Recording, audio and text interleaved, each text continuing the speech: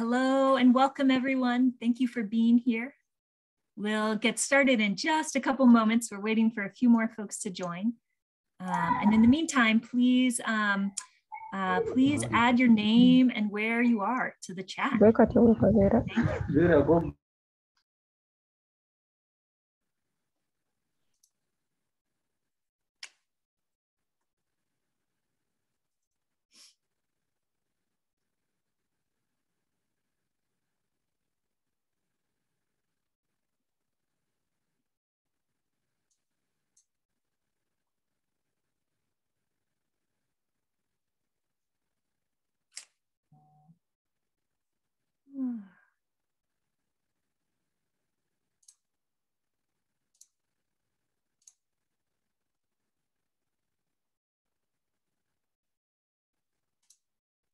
Hello and welcome everyone again. Thanks for being here. If you haven't yet, please add your name and where you are to the chat. And we still have a few folks joining us, so we'll wait a couple more minutes to get started.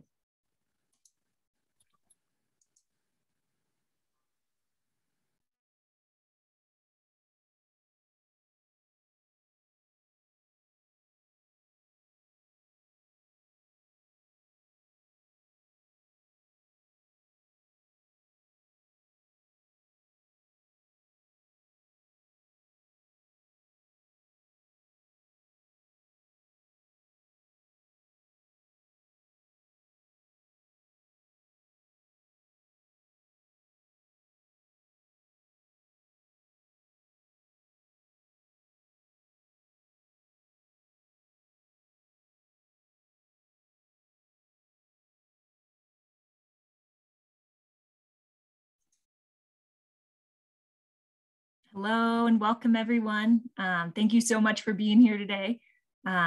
We have still a few more folks arriving, so we'll plan to get started in about one more minute or so.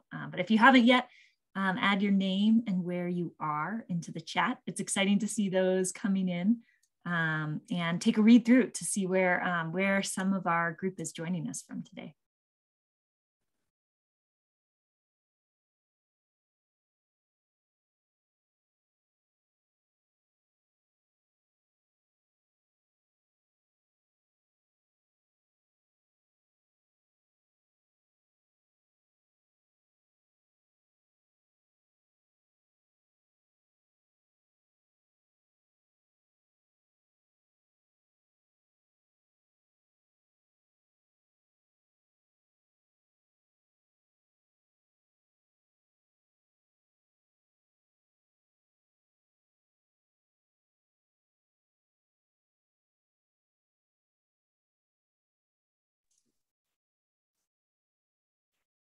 All right, I think we are slowing down, folks arriving and joining us.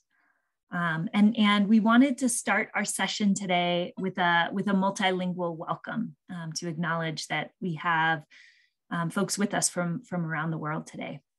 So I'll start and say hello and welcome from Leslie Cook. I'm in Jackson, Wyoming in the United States. And Katrin, please go next. Nawn da, neu bore da I rhai ohonoch chi a chroeso i'r digwyddiad cyffrous yma o Gymru. Hola, buenas tardes. Os doy la bienvenida desde Santiago de la Ribera, Murcia, en España. Thank you both. And now I'll turn it next to my colleagues, Mark and Taylor, to kick us off. Thank you, Mark and Taylor.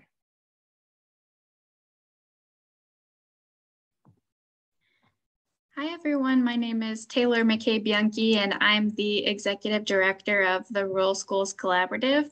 We're so excited to have you all here today for the first pilot event for rural educators across borders.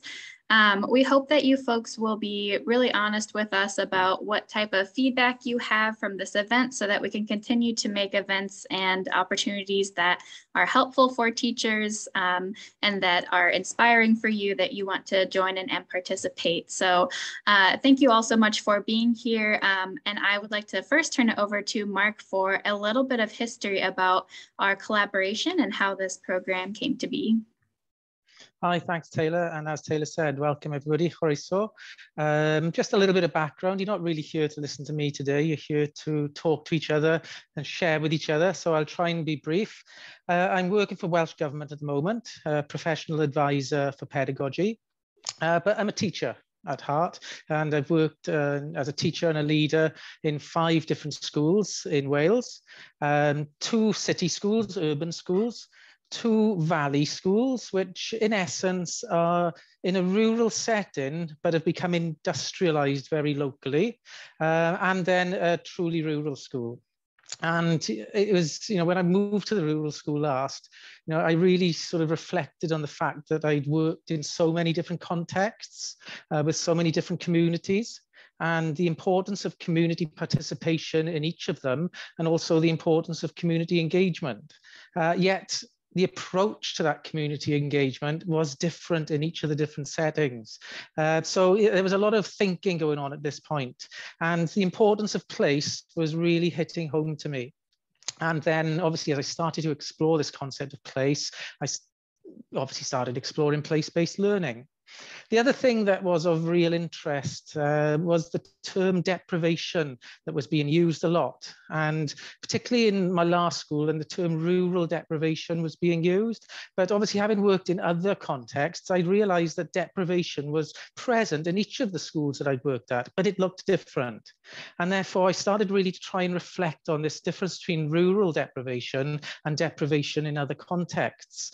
And in doing that, I discovered a piece of work from a researcher called Jimerson in the States, and he did some work into looking at rural deprivation, but more importantly flipped it and looked at the rural advantage, because it's so easy to look at the deprivation, but how often do we flip it and look at the advantages of different settings?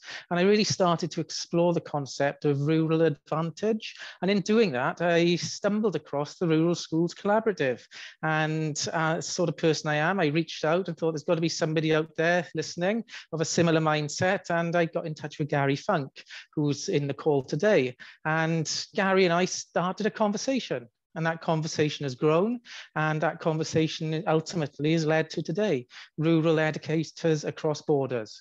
And hopefully this conversation will continue. I'm sure it will continue, and this start of our journey will grow, and who knows where it's going to go.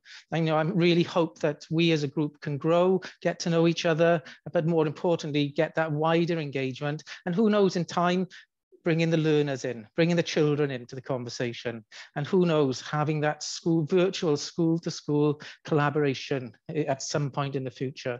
So as I said, I've probably spoken too much. I won't speak for too long. Hopefully I've set the scene, and I'll hand back to you, Taylor. So thank you very much, everybody. Thank you so much, Mark, and thank you to all of the teachers who participated in some of those early collaborative sessions, teachers from rural US schools and teachers from rural schools in Wales. And we're really excited to take this program and expand it further to deepen that facilitation and that connection between teachers on an international scale. So a little bit about where the program is headed. Right now, we're in kind of the creative phase, as Mark said, where we're not, it's not set in stone what it will be, but we're excited for this as a first step to launch the Rural Educators Across Borders program. And the 3 main goals that we hope will come out of this program is a focus for rural teachers on resiliency, pedagogy, and teaching in place. And I did want to note that we have early partners who are supporting this effort. We want to say a big thank you to the Bill and Melinda Gates Foundation for their support of Rural Schools Collaborative and some funding for us to help start this program. We also want to say thank you to Teton Science Schools, our partners in place-based education, and I'll introduce Leslie Cook as our facilitator and keynote in just a moment to talk about some of those resources. We also want to say thank you to the National Rural Education Association, who is in partnership with us for this Gates grant. A special thanks to Mark and the ERW team from the Welsh government for being partners and inviting teachers. And also a thank you to the Princess of Gerona Foundation. And they have a teacher preparation program called Teacher Generation, of which one of our panelists is a part of. So without any more spoilers, we're so thankful that you all can be here today from very many different regions. And I am so pleased to introduce to you folks more formally, Leslie Cook from Teton Science Schools as our facilitator for today. Leslie, take it away. Awesome. Thank you so much, Taylor. As Taylor said, my name is Leslie Cook, and as I shared with you at the start, I'm based in Jackson, Wyoming in the United States, and I work with the Teton Science Schools, which I'll talk a little bit more about in a moment. I am really grateful to be here today, and big thanks to Taylor and the Rural Schools Collaborative for inviting me to be a part of this session. I'm here both as a facilitator and the MC for us today, and also to share a little bit about place-based education as well. As we're getting started, I'm going to share just a couple of kind of overviews of the session so you know what to expect. So we just had a little bit of time hearing from Mark and hearing from Taylor about about the history of this partnership and collaboration, how we got here today. I'm going to share a little bit about place-based education and this idea of local to global learning and how I think that's relevant in this context for our conversation today. And then the main event will be getting to hear from 5 rural educators who will share what we're calling a day in the life International Rural Teacher Panel. And so you'll get to hear more from them about their work, their experiences, and their engagement in place-based education as well. Then we'll have some time for some small group conversations to reflect on and to share what you're hearing or what you heard in the panel. We'll have a share out from those breakout conversations, and then we'll wrap up and talk about next steps from here. So that's our plan for today. And then I wanted to just share a couple of requests and thoughts around engaging well in our Zoom session today. So first, we'd ask that if you're able, please keep your video on if you can, just to connect with other folks and especially in your breakout rooms to engage. To second, be present with us in the conversation if you can, and if you need to step away to take care of other things, please know that you certainly can do that as well, but try to be present as you're here. Third, in your breakout rooms, we ask you to share the air and make sure that there's opportunity for each person's voice to be heard in those conversations. And then between now and when we head into the breakout groups, we ask you to use the chat to ask questions or to share ideas along the way as well. I added this to the chat, and most of you who were here right from the start, if you haven't yet, please add your name and where you are to the chat. We'll use that as a record of the conversation and who's here today. Thanks in advance for that. And with that, I want to talk a little bit about why I'm here, about Teton Science Schools, and about place-based education. So Teton Science Schools is a nonprofit or non-governmental organization. We're based in Jackson, Wyoming in the United States, and we have a mission of inspiring curiosity, engagement, and leadership through transformative place-based education. And through that work, we have a strong connection with the Rural Schools Collaborative and a strong commitment to engaging and connecting with rural communities as well. So I think those are all parts of why we're here today. And really, at the core of our work for Teton Science Schools is place-based education and a place-based approach. And so I want to talk a little bit about what that is and what that looks like. So for us, place-based education connects to different aspects of place. And we talk about and think about it in terms of the place triangle. And just to acknowledge, this comes out of a lot of the sustainability leadership or literature. And so not fully unique to us. And we think about place from these 3 different perspectives. So thinking about the ecology of place or the natural history of a place or a community, thinking about the economy. Where does the money come from in a place? Where do people spend their money? Where do they get their goods and services? Where are people employed? And then thinking about the culture of a place. What are the traditions? How do people interact together? What are some of those aspects of place? And understanding those 3 aspects of place gives you a really, I think, a strong view and a representative picture of the community where you are. And with that, Place-based education, I think really at the core is around connecting learners with community in order to increase engagement, to increase learning, and to increase community impact. And as we're talking about today in this conversation, I think connecting with place connects on a variety of different scales, from thinking about yourself and your own personal interactions with place, to thinking about your role in community, in your local, regional, national community, and then your relationship with a global community as well. And today we're so excited to be able to convene an international team of educators thinking about their work and their teaching and their connection to place. And while these arrows point in one direction, I think it really goes both directions. We're moving back and forth in how we're connecting at a global scale and then in a personal scale of place as well. So that kind of as some core context for our session today. And just to emphasize this idea again, that I think at the core, place-based education is really around connecting learning and community. And there's so much opportunity, I think, especially in rural communities, to connect more strongly and more closely the learning, the learners, and the community where you're based. Another way to talk about place-based education, which I think can be helpful, is to think about place and learning about place as being experiencing your world in order to understand your world and then to change your world for the better. And I think that really speaks to the action orientation of place-based education, that there's such a strong and profound opportunity to think about how we make change, how we impact our place, and how we can improve our own places and the world for the better as well. So those ideas being really core. And building from there, as we think about our Teton Science School's approach to place-based education, really there's a strong connection in my mind to these 6 principles of place-based education. And these guide a lot of how we're thinking about relating with communities, how we're facilitating professional development experiences for educators, and how those educators are then bringing about and facilitating place-based education for their students as well. If you're interested in more information about these principles and about place-based education, I dropped a link in the chat to a page on our website that has more information about these and other resources about place-based education.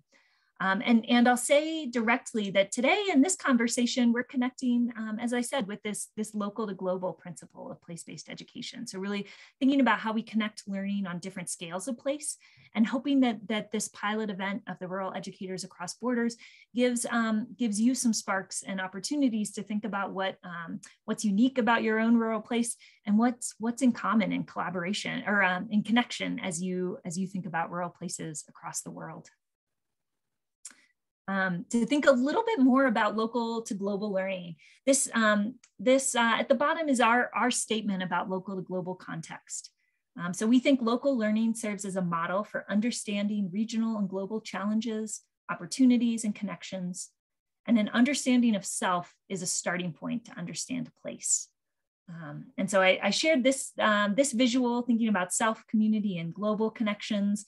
And then just one other visual that I think is helpful is thinking about a few more layers of the connection to place. The self, the school, the community, and community might be your town, your village, your neighborhood, the city you live in, building up to then your nation and global scale of place. And just like I said before, the arrow is pointing in one direction, and really it goes in both directions. I think connection to place moves back and forth between these different scales.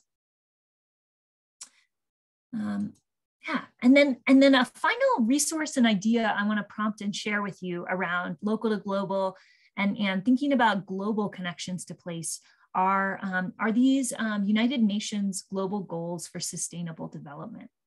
And these are the big goals. They're big, they're lofty, they're aspirational, and I think they're foundational and essential for our world to think about development and how we're engaging our places and communities well with some big global perspective and goals. So these goals are what the UN says is guiding our development, should be guiding our development. And they move from ideas of no poverty and zero hunger towards gender equality, clean water and sanitation, affordable and clean energy, life on land and life on water, peace, justice, and strong institutions. And as we've connected ideas of local to global, often are thinking about how these might play out on a local level, and then how we can engage our students in thinking about these from different scales and perspectives of place.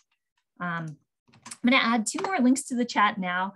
And these connect you if you're interested in more information on the global goals and want to explore them further, or if you want to think about how to teach these sustainable development goals. These 2 links I just added to the chat will give you more information about the global goals and how you might be able to use them in your teaching and in your classrooms as well. And with that, with hopefully a little context of what is connection to place, how might you think about different scales of place and connect on local to global levels on a very kind of broad perspective. I am so excited next to transition towards our panel and getting to hear from some rural educators about their own experiences and connections. So what we'll do next is we'll start to hear from the panelists. I will ask them each to introduce themselves and then ask them several questions. And then we hope that we'll have some time to address some of your questions as well, questions that might come up from you who are watching these presentations as well. And so we'll start by asking each of the panelists to introduce themselves. And I'd like to invite Alan Williams from Wales to introduce himself first. So Alan, please go ahead. Hi, hopefully you can hear me. I'm Alan. I'm a physics teacher in a small rural school in Whitland in South Wales. I've been teaching for about 2 years and I've just started my 3rd. And I got into teaching through science outreach, and I just sort of ended up in a rural school. Awesome. Thank you, Alan. Next is Catrin Thomas from Wales. Catrin, will you introduce yourself? Yeah, dim problem. Fy enw yw Catrin Thomas, rwy'n dysgu yn Ysgol Gynradd Aberaeron. So for those of you who didn't understand that, I was speaking Welsh. So I'm the head teacher of a primary school right on the west coast of Wales. It's in a coastal small town. We're classed as rural. We've got about 225 children in our school, which is quite big compared to the other schools in our cluster. I've also taught in some city schools in Cardiff, that's our capital city. So I've got experience of both, but love teaching in Aberaeron. It's a great place and so much to be gained from the rich culture and history that we've got there. I've also been a pupil in a small school with 30 children. So rurality is very much, it runs through my blood. Nice to meet you all. Thank you, Catrin. Next is Holly Pitts from the United States. Holly. Hi, everyone. I'm Holly Pitts. I'm a 2nd-year 4th grade teacher in a little town in the middle of Illinois called Lovington. Its population's like 800 maybe. I live about 35 minutes away, but it's also a small community. So.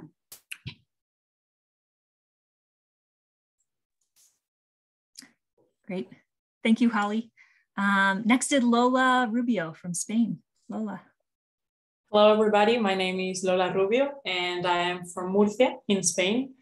This is my 1st year as a teacher, and I teach at an international school in Santiago de la Ribera, in the southeast coast of Spain.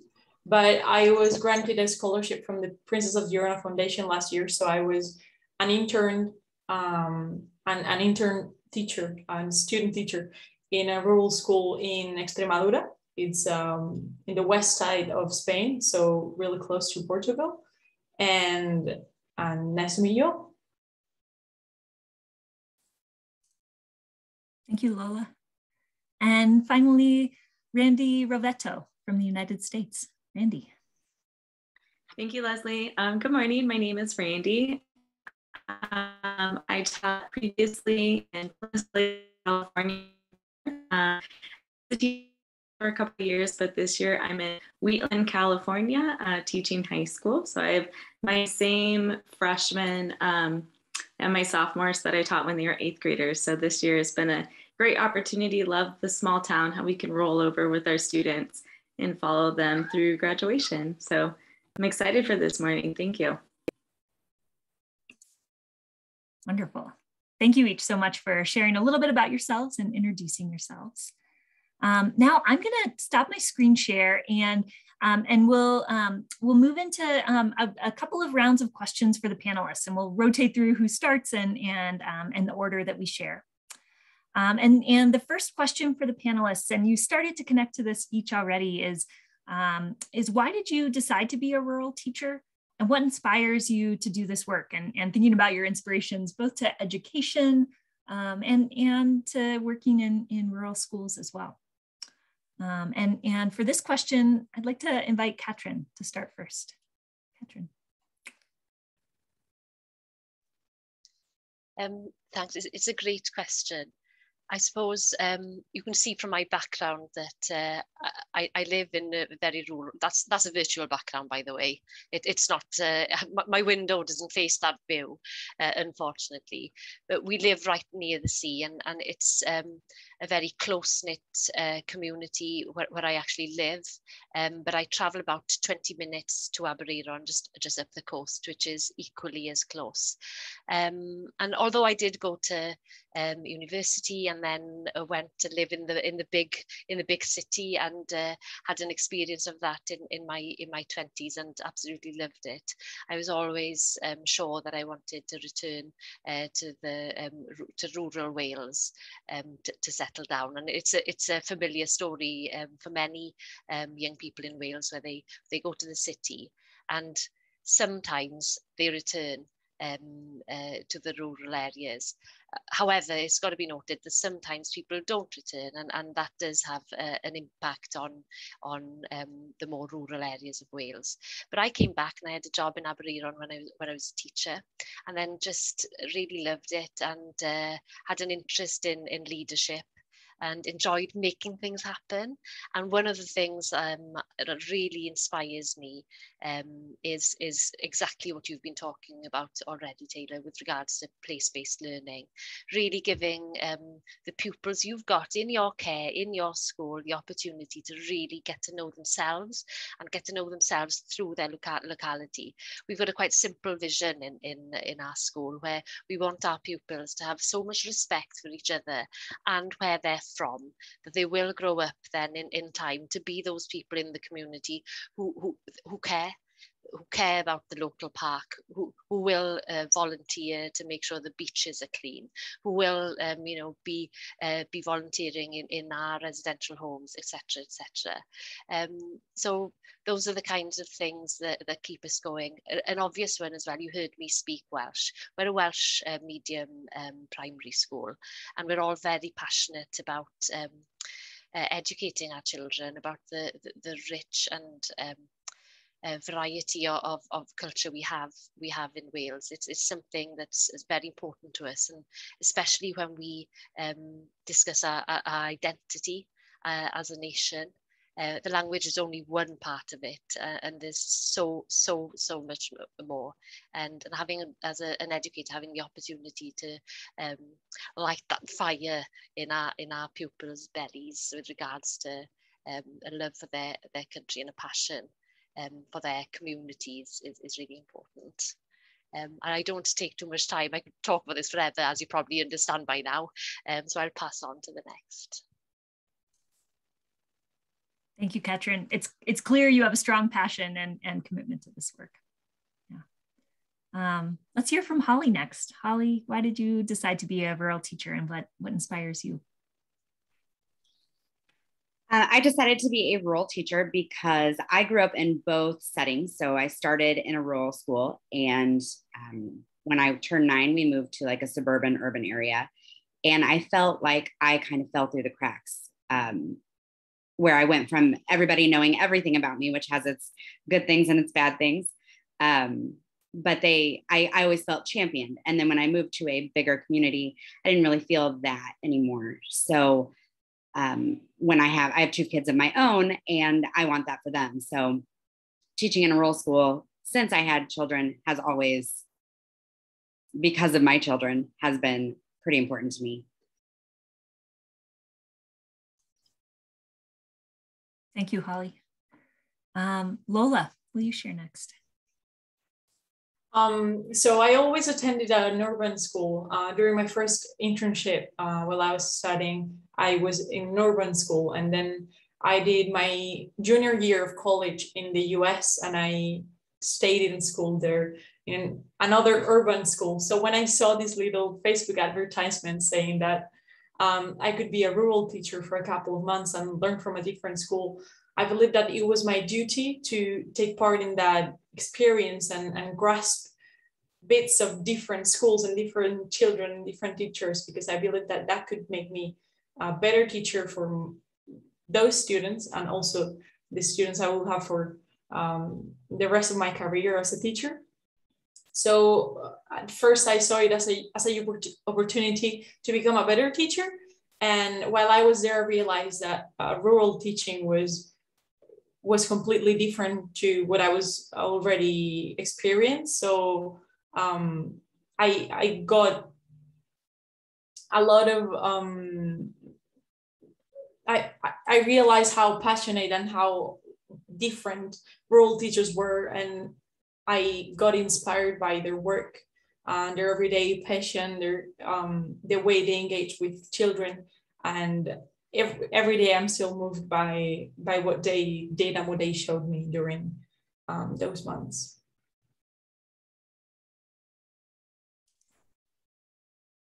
Thank you, Lola. I think that's so important to think about how you're connecting with your students and their backgrounds and being responsive to them. Yeah, thank you. Randy, I think you're up next. Similar to Holly, I had as a student kind of experience in both, in a more urban setting than in a rural setting, but on the opposite of Holly. I started out in going to elementary school in a larger city.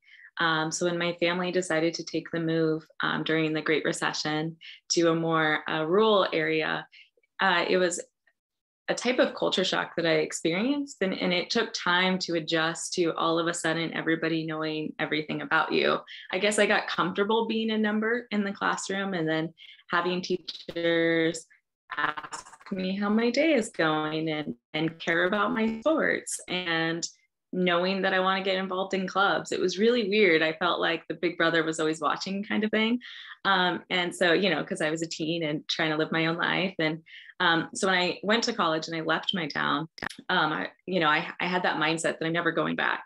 And then when I was taking all my undergraduate courses and doing my service hours to earn my teaching credential, I realized that was exactly like the best environment for a student to thrive.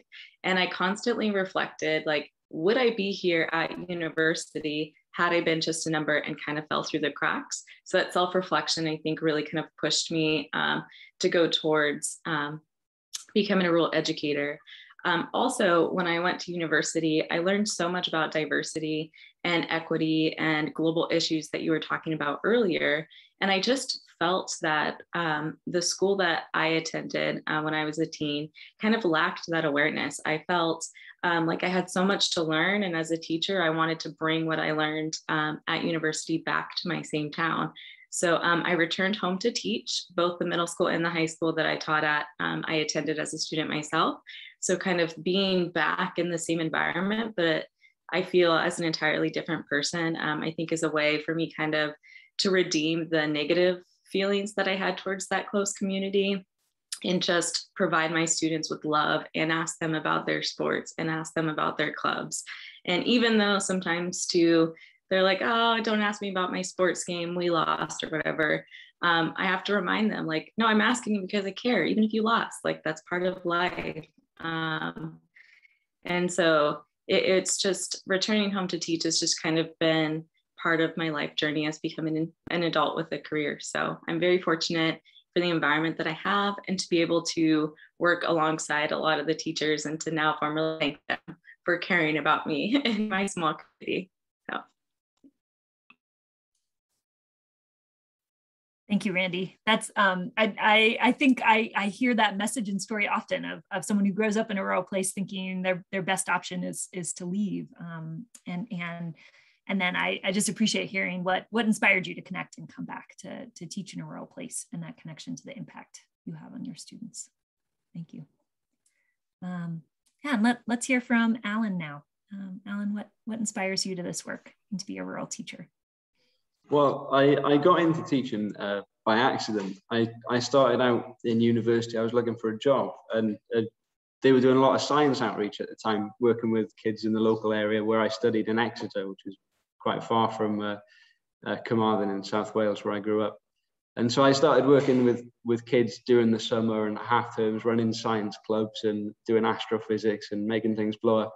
And it was awesome. And they were awesome. And it's so great when you see them smile after you make something float in the air that they thought couldn't, or when you see a rocket go what feels like miles. And it was really great. And so when I finished my physics degree, I trained to be a teacher in Swansea, the closest city to where I live. And once I did that, I thought I'd go work probably in Swansea, in the city. But I didn't. I came back home to Carmarthen and I got a job in a school even more rural than where I grew up. And that's where I've ended up.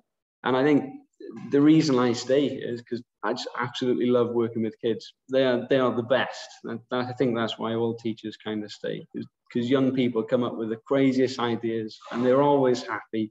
And it's just such a pleasure. Yeah, so that's how I got into teaching. And that's what inspires me to do my work, is just to have fun doing science with them.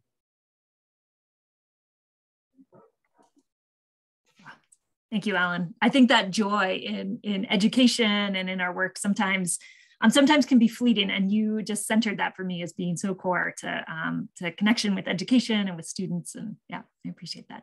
Thank you. So building on kind of those big ideas of what draws you to be a rural teacher, what inspires you to this work, we want to connect in next to some of the core ideas of the panel and the session today, which is thinking a little bit about the day in the life of a rural teacher. And so what I'd ask as the question for each of you next is to walk us through a little bit of your day, maybe the first couple of hours, thinking about your commute, getting ready to teach, planning for your lesson, maybe your first class or first teaching of the day. Share with us a little bit about those first couple hours of your day.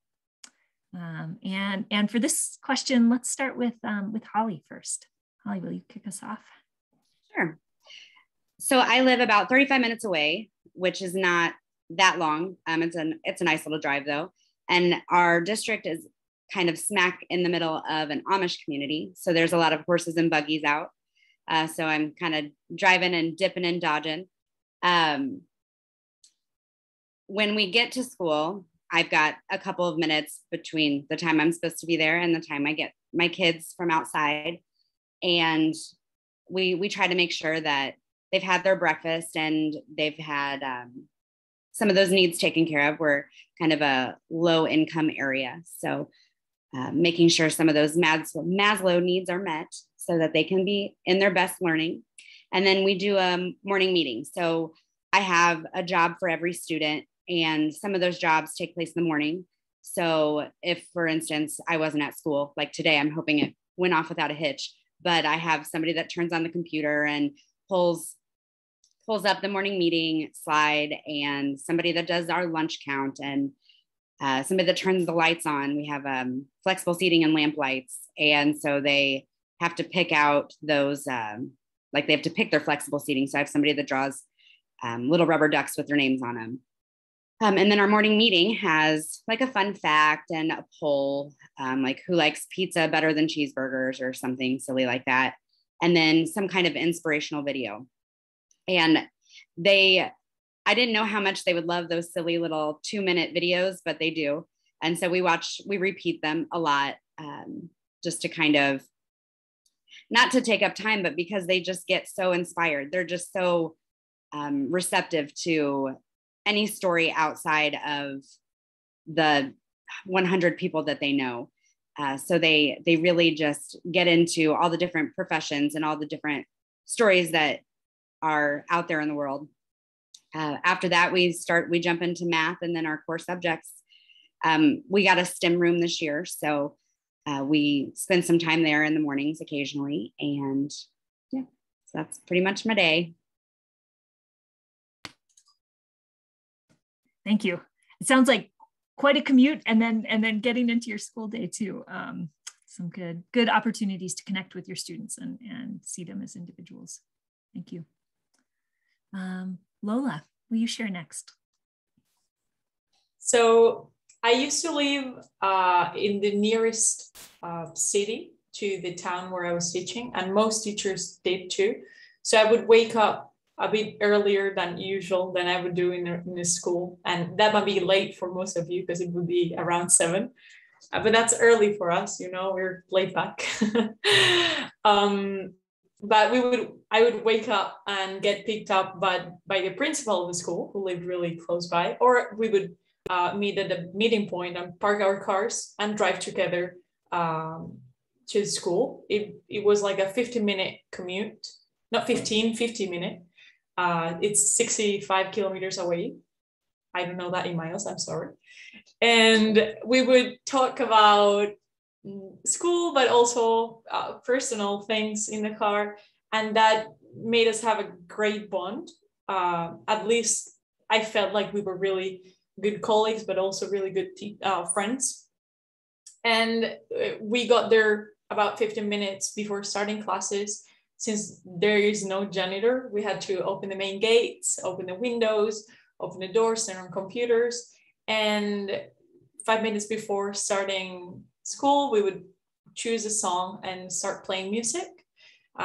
Children do their entrance with music, and because of COVID, now we had to take their temperature every day.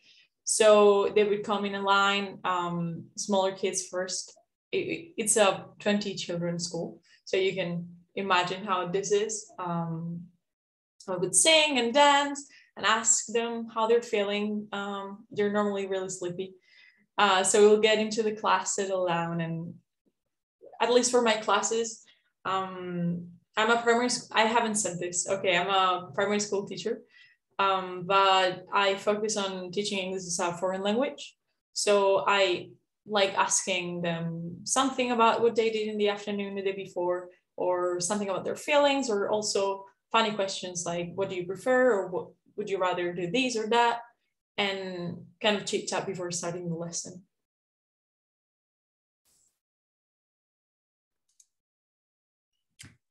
Thank you, Lola. And that I suspect that the COVID protocols are something folks across the world can relate to right now, thinking about temperature checks and other aspects of our shifting world in the pandemic.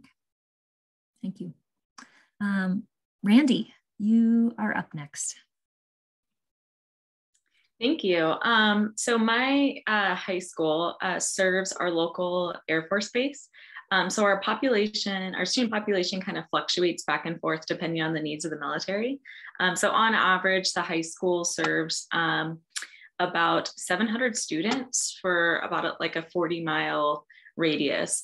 This year, because a lot of military families weren't able to move where they needed to because of COVID, but since a lot of the COVID restrictions with the military have been lifted, we had a huge influx of students to 1,100 for this year. So our summer consisted of putting up portables, taking classrooms and putting temporary walls. Just how can we serve and meet the needs of all of these students since we have this like unprepared influx of kiddos coming in.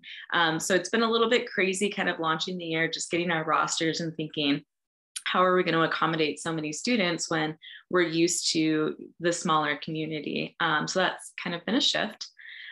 So my morning, just like many of us in rural areas, starts out with a commute. I've had the pleasure of being on both sides. When I taught at our local middle school, I lived across the street. So I lived in the small town because everybody knows everyone. Students would knock on my door for homework help. They would, walking down the street, hey, Mr. Beto, can I ask you a question about the quiz really quick?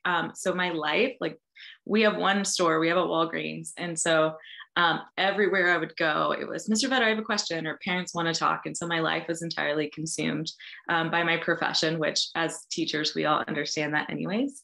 Now I'm at the high school. I have about a 35-minute commute through back roads, through orchards. It's a constant battle between commuters and tractors every morning. Lots of just like what Holly was saying, driving in and out of tractors and dodging to get to work on time. When I get to school, I always have students kind of waiting. Our bus drops students off at 6:45 in the morning. So by the time I get there at 7:30, they're hungry. Same thing that you guys are saying, making sure that they're ready to go in the morning. We walk them to get breakfast. This year, because of COVID, all students eat for free, which is fantastic. I'm totally up for keeping that going for the rest of their public school career, because it's important. They need food in order to learn. By the time we make sure all of our kiddos have eaten some sort of nutrition, we usually check our emails to make sure if we are covering any other teacher. This is a chronic issue for us right now. We have no subs available. In a rural community, it's very hard to get anybody to drive out to our school. I'm seeing lots of nods. It's very difficult to get anybody to drive all the way out in the middle of rice fields and orchards to substitute teach, especially in California right now. We have a huge housing crisis, and the cost of living is very high for our area.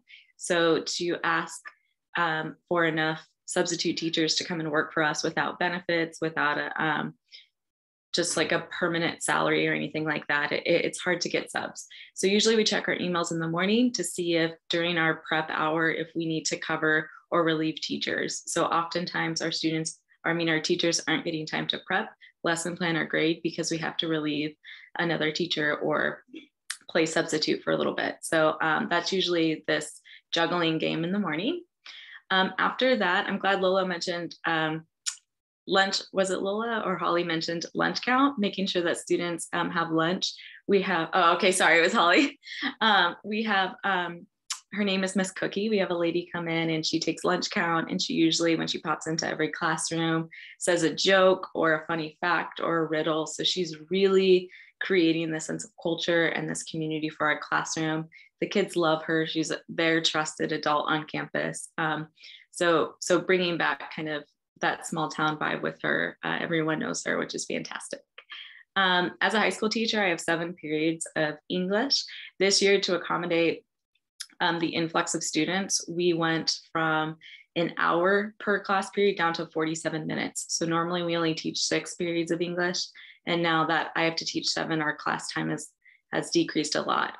So right now we're battling that with potential learning loss due to distance learning. So there's a lot that we're trying to make happen in 47 minutes. After students, go a few periods, we have our lunch period, which is 35 minutes long. Lunchtime is when teachers provide intervention for our students. That's when we pull kids in, give them a bonus treat for coming in on their lunch time, and we're working in small groups. We are helping them with their homework, whatever they need. Many students have seen me quickly shove a sandwich in my face in the middle of this time, which I'm sure a lot of you guys can relate to. And so they're used to coming in at lunch and getting that extra intervention. At the end of the day, our schedule is packed with meetings. We have 504 plans. We have IEPs for students with special needs. We have trainings, professional development, and lots of meetings around trauma-informed practice right now, especially coming back from COVID. So I feel that a lot of us right now, at least in my school district, we're just trying to stay above water, trying to get caught up as a result of COVID and the influx of student population with the military base right here. But every single day I go home and I'm so excited just to start the next day with those kids, because like Alan said, that's why we do it. We love them and we'll keep doing it for them. Thanks, Randy. I can't get over the influx of students that you had. That is tremendous, and just makes me think a lot about that, or wonder a lot about that as if that's a trend in rural schools, big shifts in populations. Yeah, thank you. Alan, will you tell us a little bit about what your day is like? Certainly.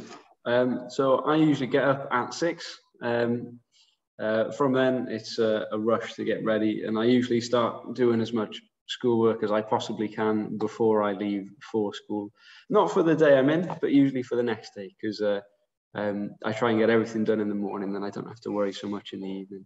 So I usually leave for school at about 7:30. I live about 20 minutes away, but it doesn't take 20 minutes because I will almost definitely be stuck behind a tractor every day. And so it does usually take me about half an hour to get in. And once I do get in, I usually mark some books or something or prepare some resources until my form class gets in. So every morning, I have the same class from about 8:30 to 9:10. And at the moment, it's a group of year 8, so that's 12 to 13-year-olds. And I see them for that time every day. And we do a range of activities. So Mondays, we do silent reading, and then Tuesdays we do assemblies, Wednesday we do maths, Thursday we do literacy, and Friday we do some mindfulness. And so it's nice. So I get to see the same group of people every day. We do get to do some great stuff. Like today, they came in complaining that they had to go to school every day. And because we were doing maths today, I thought it'd be a great opportunity to approximate how much time they do spend in school. And so we spent our numeracy session this morning calculating how much time they spend in school per year. So it's great. And because I see them every day, I know them so well, I can pretty much guess what they had for breakfast half the time. And so that's awesome. And then at 9:10, they go to their lessons. And I teach in a secondary school, so I teach ages 11 to 18. So my lessons can vary quite a lot. So I have 5 one-hour lessons in the day with a 15-minute break between the first and second lesson and an hour break for lunch between the third and fourth lesson. And the day usually, the lessons finish at 3:30, but the day continues for me until the work is done. So that's my day in a nutshell. Thank you, Alan. I appreciate hearing about how you're designing lessons based on the students' curiosities, calculating the time that they're spending in school. That's, yeah, such a great example of using a student or learner-centered approach. Thank you. Katrin, let's hear from you a little bit about your day. I'll start. I love my commute. It's where I get to close the door on one lot of chaos in my family home, and I have 20 minutes of thinking time before I open the door on another set of chaos. But perhaps to just explain a little, I'm on secondment at the moment on a part-time basis to the authority, helping them with the implementation of the new curriculum that we've got coming in 2022 in Wales. So it's a little different. So sometime I'm on the road commuting to work, and the other time at the moment I'm working from my office at home, and I really miss that thinking time. I find it really useful. But from the school day perspective, it does look a little different now than from what it used to look because of COVID, obviously. We have our breakfast club started again. So we have some children who arrive at school at 8 o'clock. We have a free breakfast club for them. But generally, we have a staggered start time so that we haven't got too many children arriving at the same time. And that's organised in family groups.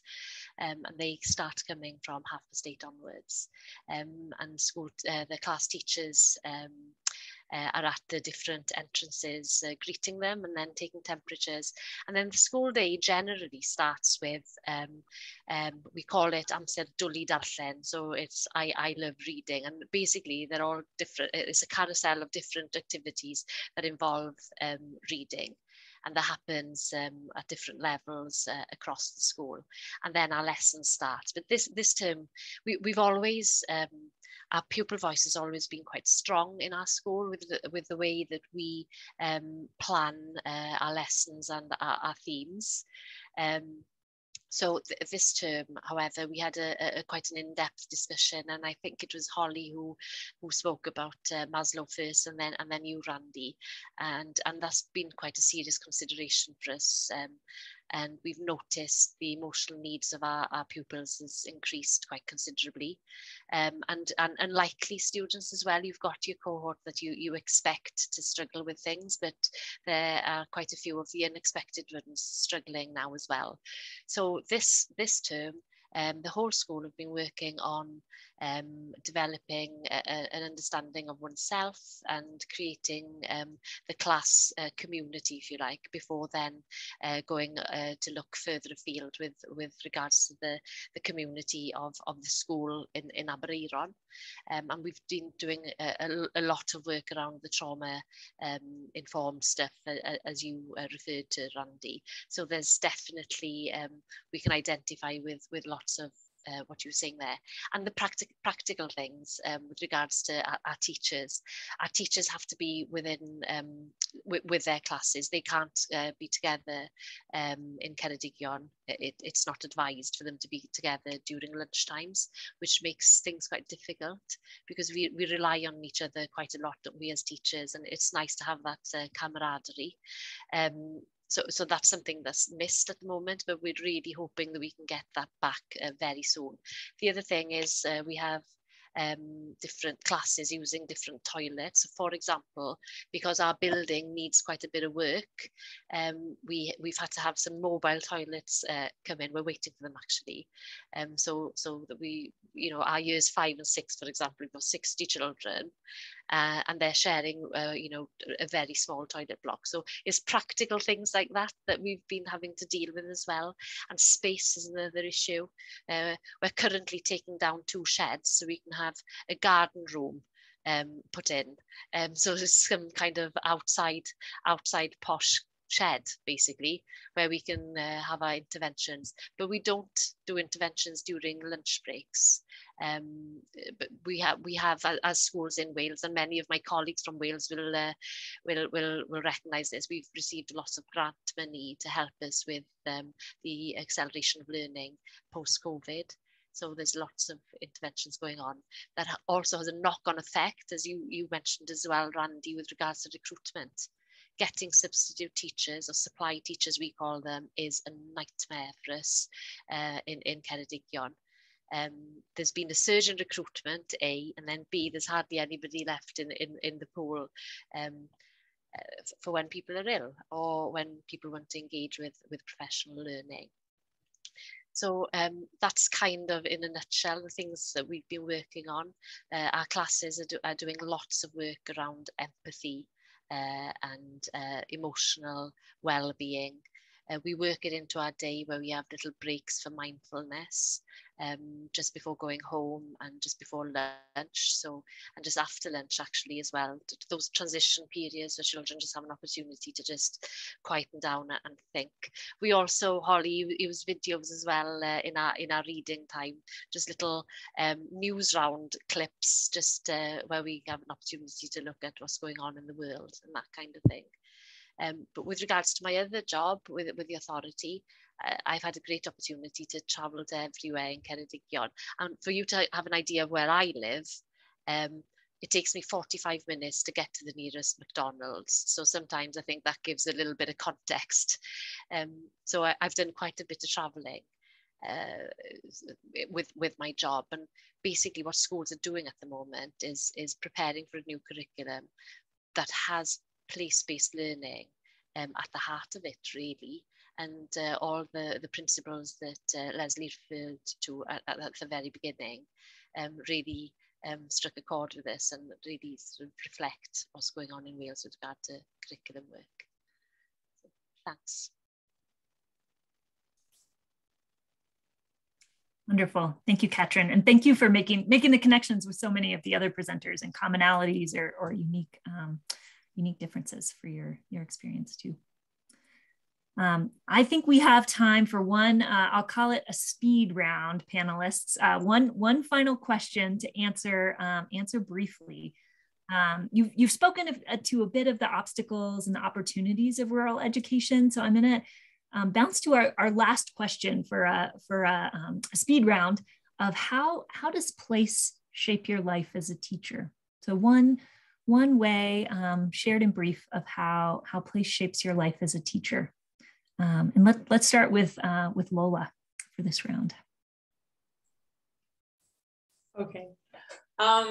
So there's definitely a big demographic challenge, especially because our school is really small, as I said, from 20 to 25 students per year. Especially because we know there isn't much we can do about it. There are more children leaving the school than coming into kindergarten every year. So that's scary for the town and for the school. They also have a short variety of role models. It's hard for them to look farther than the town. We don't want them to leave, but we want them to realize that there's more outside the town, and there are more things that they can do, and they can explore and be different and really follow their passions. So showing them that they have other opportunities outside what they see in the town is hard. But it's also good that the place where they live, the town, is really small. It's 400 inhabitant town. So there's a really familiar setting between children, educators, parents, community members. You're all part of a big family, and that's helpful for the children because there is a closer relationship between families, and everything is smoother. Some parents came to the same school and had the same teachers as their kids. So there's trust, love, and respect for each other.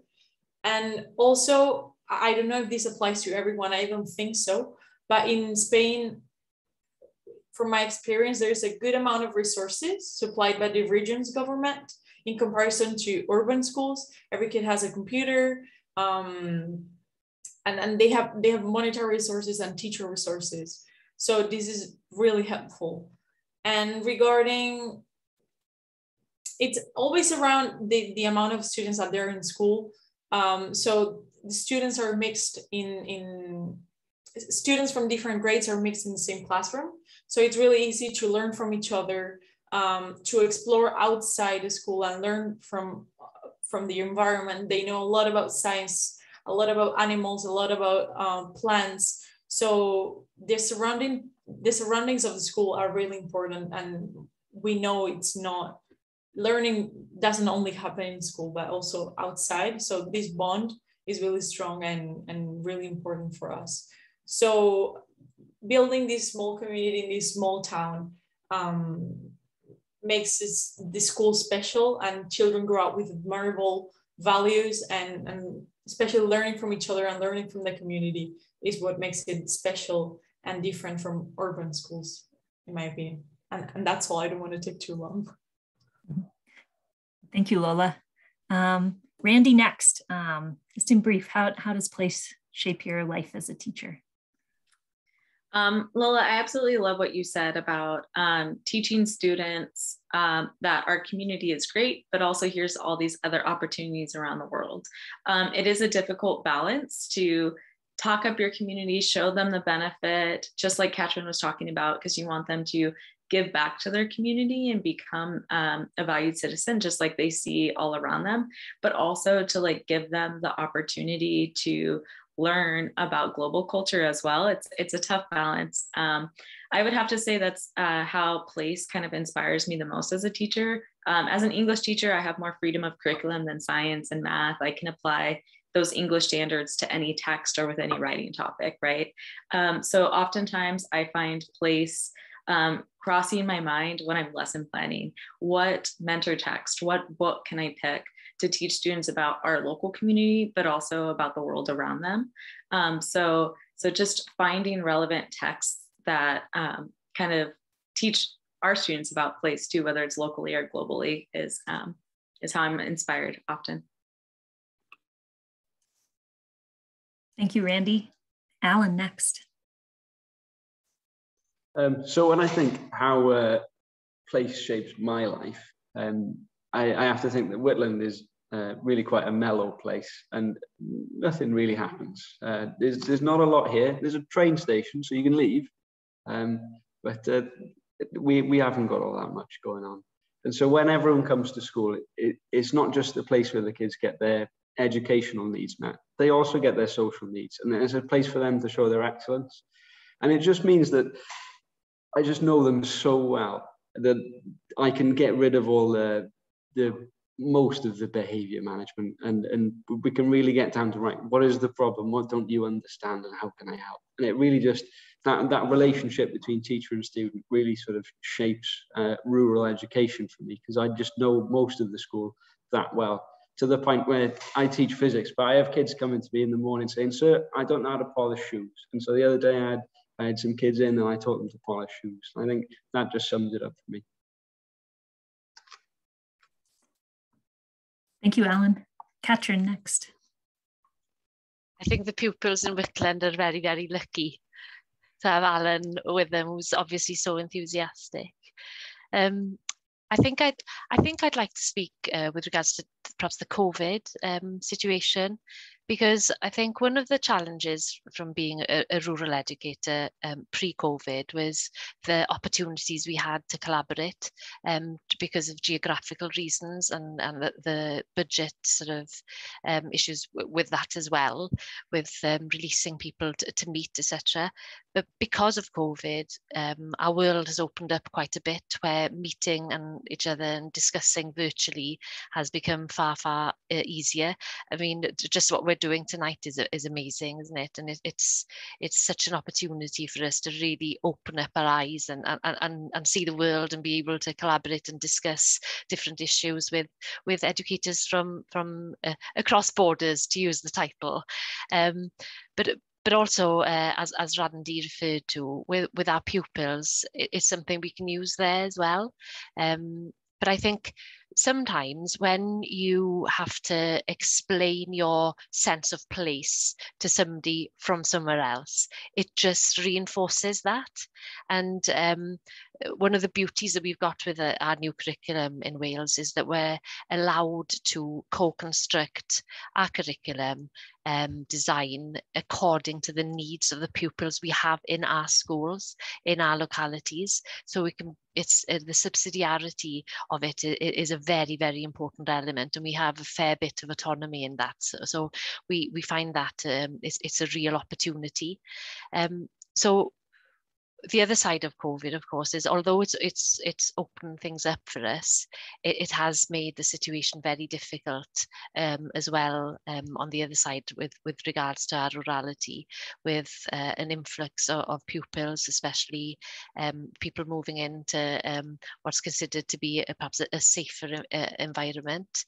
That's happened definitely in Ceredigion, and also just the general recruitment issues we have makes it challenging as well.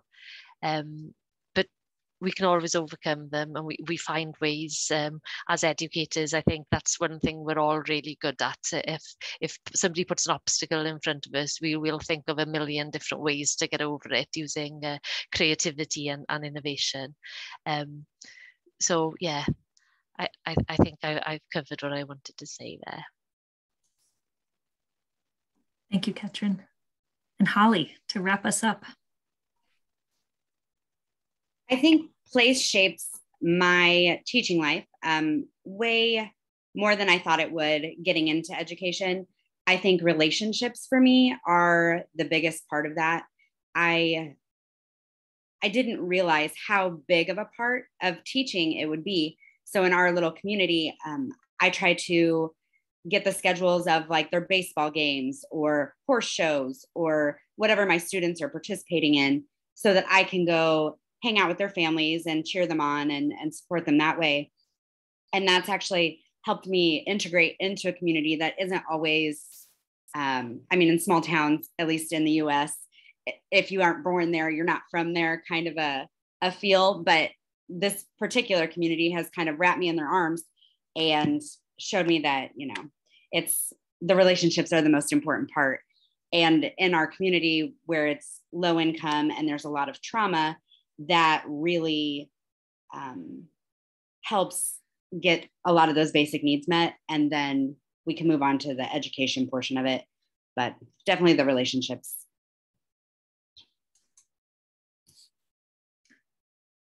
Thank you so much, Holly. And I just want to take a moment and invite everyone in the session to share a big thanks with the presenters. You're welcome to unmute, give a little clap or a quieter clap as well, but let's give some gratitude to our presenters. Thank you all so much, panelists, for sharing your stories. Woo-hoo. Thank you. Thank you ever so much. Awesome. Panelists, hopefully you can feel that, that gratitude coming to you from around the world, from the folks that we have here. And again, a heartfelt thank you for your sharing and telling us a little bit about your lives and your stories and your connections and relationships with students. I'm grateful. We still want to honor and hold some time for you all to get to connect in some smaller groups as well. And so what we're going to do shortly is transition into breakout groups. In your breakout groups, you'll get to connect a little bit more with each other. We've spread out some of the event organizers and the panelists between breakout rooms so that you'll get a chance to possibly connect with them. And what we'd like to invite you to do in the breakout rooms is take a bit of time for introductions. And then I suspect you'll have time likely for just maybe one or two of these questions. So thinking about maybe what did you hear that surprised you? What similarities or differences did you notice in experiences? And are there ideas or themes that you can implement in your own classroom or work? So maybe be thinking about those questions, how you might introduce yourself. And we're going to head into breakout rooms for about the next 12 minutes or so. When we come back together, we'll ask that there's one member of your group who shares, most likely in the chat, I think, and hope we'll be able to hear from one or two groups aloud as well, but just to hear a little snapshot of your conversation. So I'll open the breakout rooms. If you're having any difficulty, there's an ask for help button that you can press in your breakout room to ask for some help. And I hope you enjoy getting a chance to talk with each other a bit more. We'll see you back in about 12 minutes.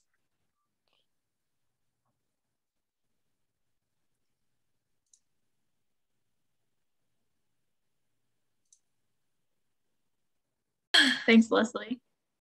Yeah. All right. And folks will be coming back shortly.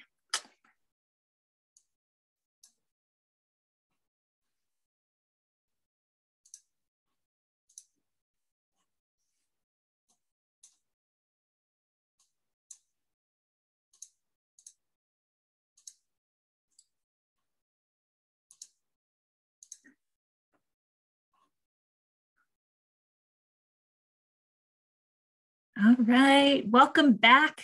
I hope you were having good conversations in your breakout groups. I imagine we cut you off in the middle of a conversation, most likely, as so often happens in breakout rooms and just getting sucked back out through Zoom. And I hope you were able still to get to connect with a few of each other and share some ideas and takeaways. So I'd invite each group to add one of your takeaways or key ideas to the chat. And I think we have time to maybe hear from one or two groups aloud about what a takeaway or key learning was for your group. So I'll invite maybe one or two group members to unmute and to share what you were thinking about.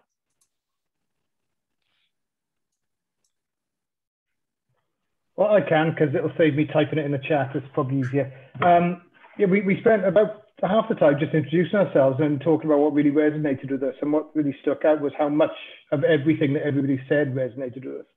And we thought about those sort of opportunities this group could present for building those links for our learners to link our rural areas to rural areas across the globe, because they're quite sheltered. As Katie said, in many ways, they don't realize how sheltered they are. I think when I was a kid in a country school, I knew I was sheltered. I really did. But the internet has changed that, and they feel quite worldly until you really drill down into it. And Katie was absolutely right with that. And when we did that, I loved the idea of the day in the life video for teachers and learners that was mentioned in the comments. I think that could be really interesting. But also through, we have the technology now, just like we're doing, to virtual, trips between schools, and linking up is so much easier than it ever was. And I personally also, the thought that there's a rural teacher corps, and there's this bank of people who are committed to go into work and teach in rural areas. As someone who knows firsthand the difficulty of recruitment in a rural area, that really excited me. So I don't know if we could do something like we need to make one in Wales, Mark, don't we? But yeah, that was what we talked about. Oh, it sounds like that was a fruitful conversation and a lot of ideas shared. Thank you. I see a couple ideas coming into the chat, and I wonder if maybe one more person would share aloud with us. Yes, I'd be happy to share aloud. In our breakout group, one of the big things after our introduction, say about what we teach, one of the things we come across as very similar is actually budget. I know in Britain over the past many years, budgets have been cut and cut and cut so much. And one of them was actually saying that with science, is getting to a point where the budget will be too small to buy any of the necessary stuff for practical lessons. And even in some schools I know one of my breakout group partners was saying in Uganda, I think it's about $1 per child is paid for in education. Although like in Wales or like in the United Kingdom, education is supposed to be like free to the point of need. But then surprising, and I think that's all I've got to really say about that. So thank you anyway. I'll shut up and I'll have others to. Oh, thank you so much. Thanks for sharing. And I think that challenge of funding, the context and scale is different in each place. And I personally think education is the most important work in the world, and funding for it should be a top priority for all countries to me. And I think that's reflected in the global goals as well: quality education and support and funding for education. Yeah. I know ideas are still coming in through the chat, and I'd invite anyone whose group hasn't added yet to the chat to please do so. And we're transitioning into the closing now. We have just a couple minutes left. And Taylor, I'll hand it back to you to share a little bit about upcoming opportunities and next steps for folks as well. Thank you. Thank you all so much for being here today. I know that as educators, there's a lot of demands for your time. And so we are so thankful that you spent some of your time today with us in this event. And thank you again to our panelists and facilitators for sharing. I did include a link in the chat for the Rural Schools Collaborative team. Part of what we hope will be ongoing for rural educators across borders is that you will be sharing your story. And we have a link for folks to be able to submit their ideas about a day in the life, about your experiences as a rural teacher in your place. So I would love to hear from you folks, and we will send that out in a post-event email for you to share your experiences. We also have you folks now on our emails, and so we will be sure to have you all as our newest members of the Rural Educators Across Borders in the loop as we continue to plan events like these, collaborations across teachers, and really take this program to the next step with your input. Speaking of your input, we are going to send a post-event survey, and this is really important to us to hear your feedback because we want this program to be teacher-driven and we want the content to be relevant for teachers. And so if you're willing, we will post the event survey in the chat, and we will also send it out via email to get your feedback. Finally, I want to say a special welcome to a lot of our rural teachers who joined from Uganda. We have an I Am a Rural Teacher podcast series, and we have an interview coming out in the next couple of weeks with Frederick Mugalula. And so if you'd like to hear more about a day in the life of a teacher in Uganda, please keep an eye out for that podcast and feel free to share your own stories. Mark or Leslie, any final comments for the group as we wrap up? And just obviously thanks everybody for coming along, and particular thanks also to Leslie for managing it all behind the scenes, and not actually behind the scenes, is actually sort of driving it in front of this, on front of the stage as well. So being great first event, and I'm sure this is going to grow. This is just a seed, and we're going to sort of grow this, and really look forward to sort of working with you all and hearing your ideas for in which way we should grow it. Thank you so much, Mark and Taylor, for inviting me to be part of this session. And I just want to say on behalf of all of your students, thank you to each of you educators for all that you're doing to connect with them as individuals, as unique humans, and to connect them with their places and communities. I feel grateful to have gotten to hear a little bit of your stories and grateful on their behalf. Thank you.